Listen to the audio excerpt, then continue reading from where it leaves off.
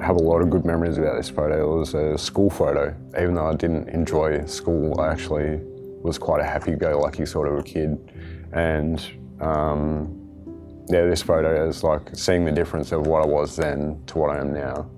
And for me, I was trying not to lose who I was as well. Like, yeah, having this as brings back those memories of, you know, it's something that was good in my childhood.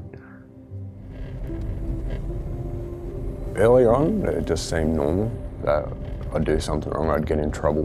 But then later, there was times where I just felt it was unjustified. The times I'd copped a belting, or probably the worst one was getting hit so hard that my mum heard it from the front of the house and I was in the backyard.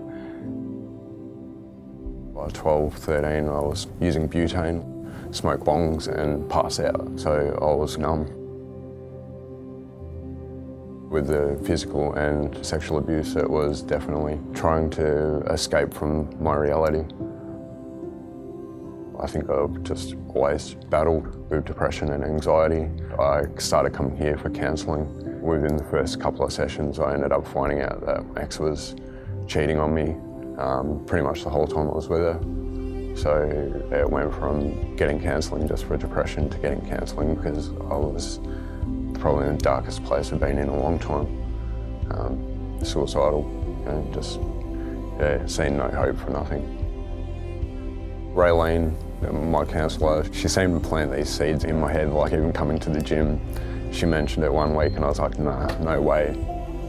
He's one of the most regular clients I've ever had, and just incredible progression from being very, very negative. A lot of my suggestions he would just kind of, oh no, you know, he'd put up barriers. But then it would plant the seed and he'd come back, if not the next session, maybe another 2 sessions down the track, and he'd be onto it. I came here and it was my reason to get up every day. This kept me going. I was coming here 5 days a week. People are what make this place great. You know, it is very much the traditional Aboriginal style of things. It's very much family and very open when you come here. It's not, you don't feel like you have to pretend to be something you're not.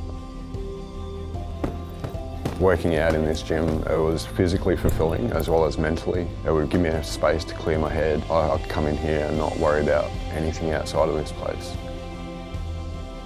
I actually got a job. I actually got back into the workforce, which I didn't think I'd do so soon. I'm working in parks and gardens, which is something I actually enjoy doing. Without this place, I don't think I'd be alive.